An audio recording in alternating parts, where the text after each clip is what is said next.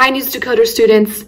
My name is Savannah, and I was a judge for News Decoder's 8th storytelling contest. And here's a quick word of advice ahead of this year's storytelling contest.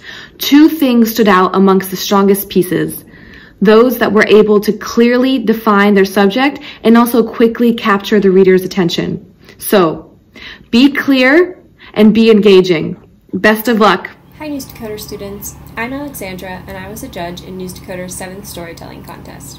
The stories that stood out to me were original, not necessarily a topic that had never been reported on before, but stories that came from your unique perspectives, experiences, and place in the world, and therefore shed new light on an issue. My advice to you is, see who you can talk to in your community. There might be an issue the global community would benefit from learning about right in your backyard.